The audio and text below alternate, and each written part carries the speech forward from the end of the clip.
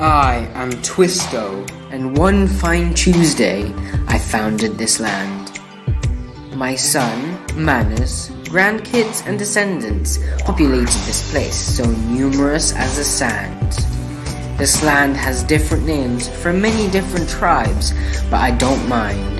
It's like a tapestry with many different colors and more richness and beauty you can find. But one day, a Roman, Julius Caesar, came, saw and gave just one name to this place. For so many names of so many tribes left him dazed. Caesar chose the name of the tribes east of the Rhine, whose roaring battle shouts are deafening the ghouls' chime. So intrigued by my people, Tacitus the historian wrote a book with this country's name as title.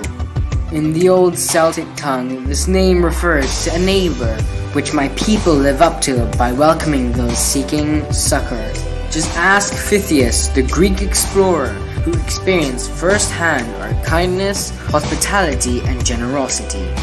But another name is also uttered by my people, coming from DIUTISC, a word which means of the people in our old language, plain and simple. Some, however, claim that this is from Toish, which is also another way to say my name, Twisto in a twinkle. And so, from the clues in the scroll and the name which Julius Caesar gave, and Tacitus engraved, starting with the letter G, guess this country's name nice and slow. It is Deutschland or Germany.